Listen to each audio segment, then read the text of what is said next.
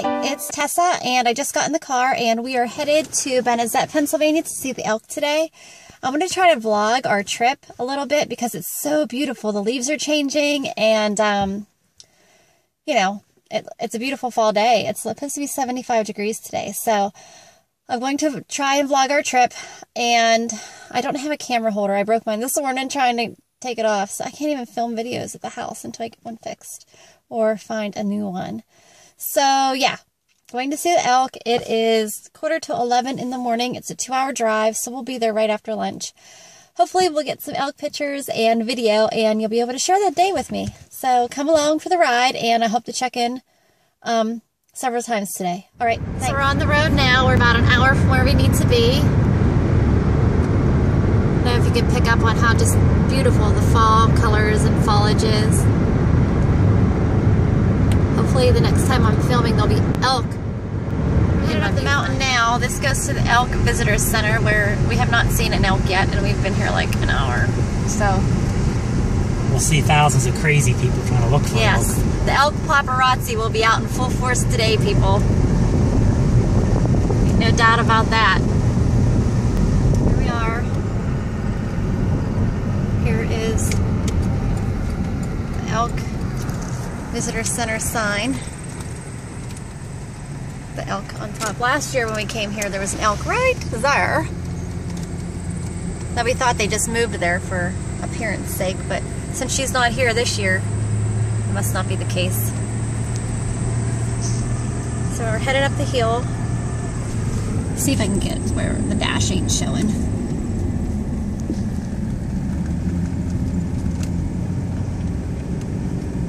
It's like you drive all this way and you want to see at least one bull with big horns.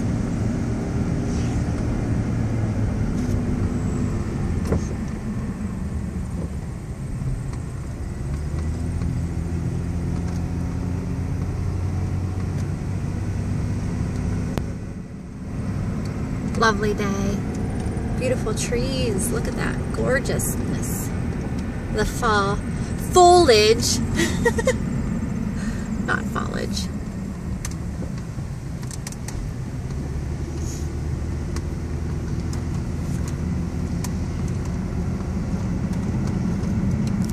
The visitor center is really nice, but it'll be super crowded. We're not going in. We're just looking for elk. There's some viewing areas up here too.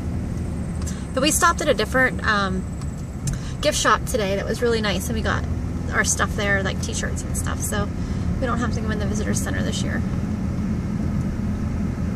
Look how crazy. They're lined up way over here. Like, it's insane.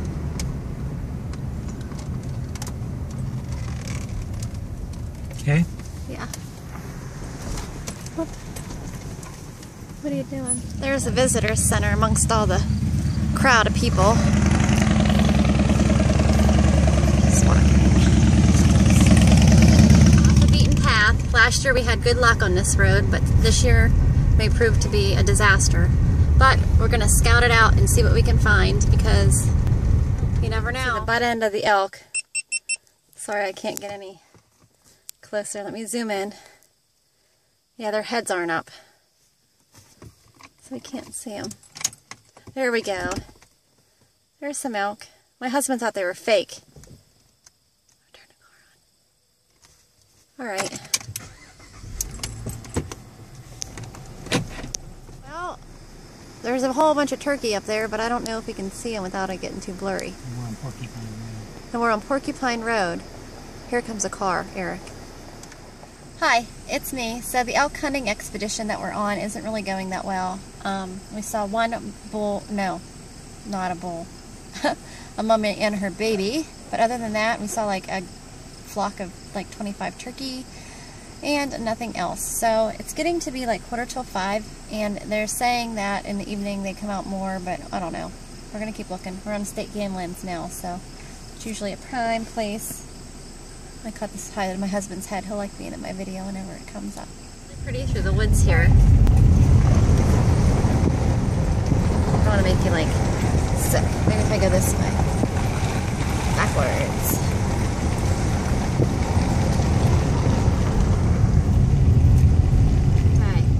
traffic is bumper to bumper up here. So it's likely there's an elk sighting. I feel like we're looking for Bigfoot or something. Bumper to bumper traffic. Can you pull off here and walk down? Or ride past? Just ride past.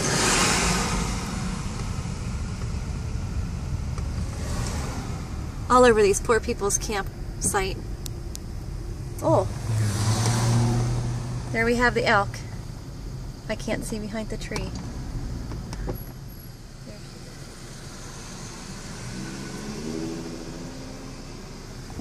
Park and walk over. Yeah. This is a state game that's parking, right? Yep. I think we're okay here. Yeah, just pull right in.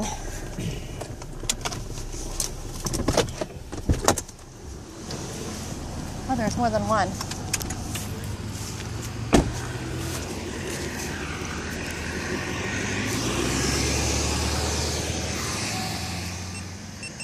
There they are. There's a mother and a young one feeding. But this road's very dry and dusty. This is really going to be hard to piece all these videos together.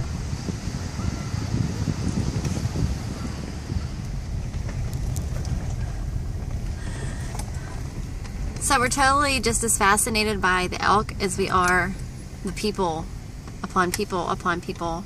And it's really hard to capture on film just how insane this place really is. But it's truly insane. Yeah, but we're some of the people too. And we're some of the crazy people. But still, it's just fascinating. We're like at a standstill because there's no way we're going to be able to park down here. But that's okay. We can do an elk hunting drive-by. Insane in the membrane. So there's like, what, 150 cars here? And guess how many elk there are here? That's right, none. So yeah, we're blowing this popsicle stand, but apparently everybody else is camping in for the night because they have chairs and tailgate parties and food, and they're double parked. They're never getting out of here again. We are double parked, aren't we? Yeah, I can't stand this cluster of people. Ugh. Poor elk. It's really bad. This place is crazy. We're getting out while the getting's good because we'll never be able to get home if we don't leave now. I think they're showing up for fireworks or something.